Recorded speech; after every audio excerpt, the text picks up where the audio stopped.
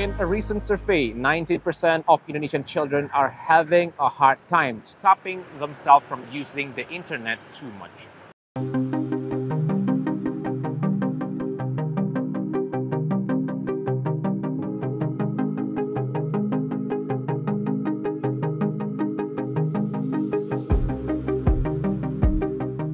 Gadgets with their online connections and various features are like a double-edged knife.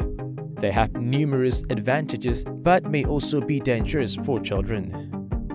Many have suffered from gadget addictions and related mental disorders. A concerning trend has emerged in Indonesia as recent studies reveal a significant number of Indonesian children are addicted to the internet. According to the research finding, 19.3% of Indonesian kids have fallen victim to internet addictions.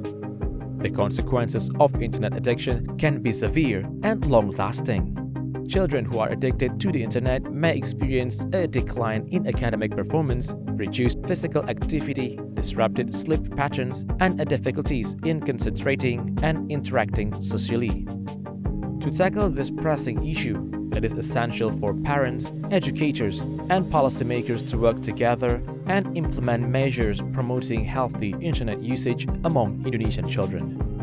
Creating awareness about the risks and consequences of internet addiction, giving guidelines for screen time, and encouraging alternative offline activities are important in addressing this problem. Additionally, providing support services and counseling for affected children can help them overcome their addiction and develop a balanced relationship with the internet.